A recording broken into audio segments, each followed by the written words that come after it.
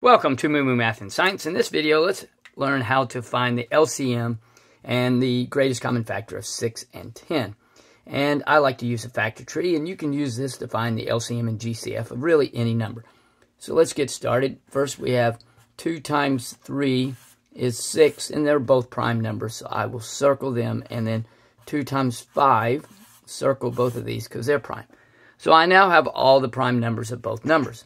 I now make a little chart. And this chart just organizes everything, and I just think it makes it really easy to find the LCM and GCF. So I'm going to place the prime numbers for 6, which is 2 and 3, and then the prime numbers for 10.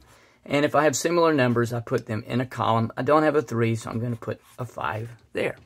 So now that I have the chart set up, for the LCM, what I do is I basically multiply these numbers together. However, if I have 2 numbers, since I only have a 6 and a 10, I will bring only one number down in the column. So I have a 2, a 3, and a 5.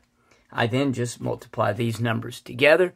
2 times 3 is 6. 6 times 5 is 30. So the LCM of 6 and 10 is 30. So I'll put LCM. Now, we can use the same chart in order to find the GCF. So let's do that.